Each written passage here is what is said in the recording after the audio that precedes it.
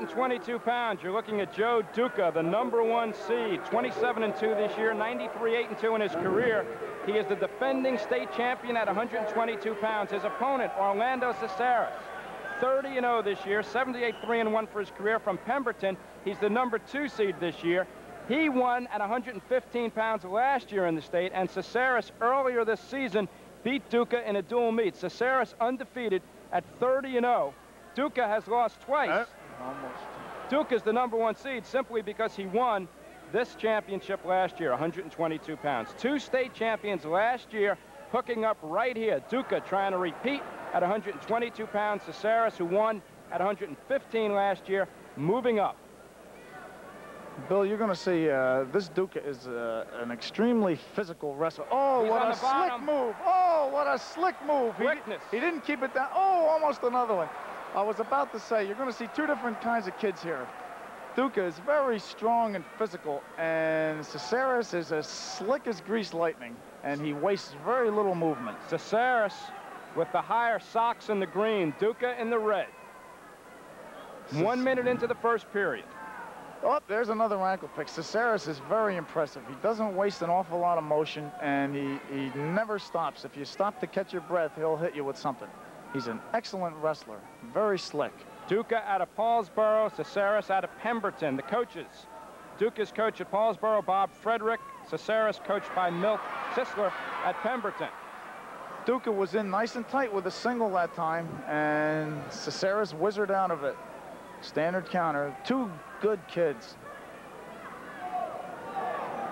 Finesse against power. Although they both have their fair share of power and finesse.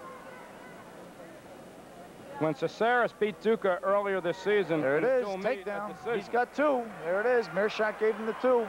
He just snapped and spun around him. So it's 2-0. Caceres has the lead. He is undefeated. First period about to end. And there it is. Caceres leads 2-0. He got it. My opinion right now, from what I've seen in the quarterfinals, Bill, and I'll have to be perfectly honest with you, Bill. I don't know how they arrive at that decision. I think it's purely subjective because, he's just stood up and spun away. Peeled those hands off and spun away. 3-0. Caceres coming in here undefeated, but only. Look here, look here. Spun him right down to his back. He got the takedown, and he's going to get back points out of it. No, I guess he won't. No, 5-0. Didn't have him enough for back points. The fans are booing. They want back points out of it, but they didn't give it to him. Now, there's going to be an officials' discussion. I think the officials might think that he deserved back points on that.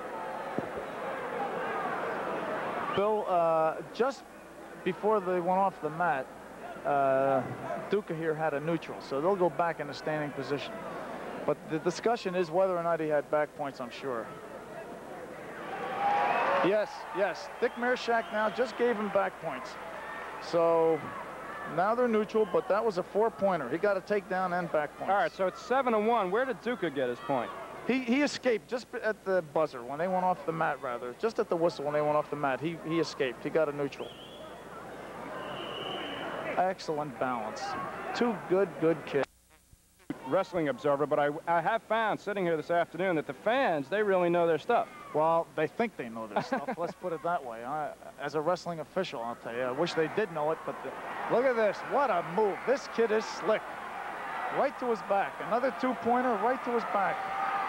He is slick. Great shot there. Oh, excellent. Excellent move. Excellent move. Just putting the pressure on him. All that training. Look at that pain. He's got 42 seconds left, and all he has to do is lay there.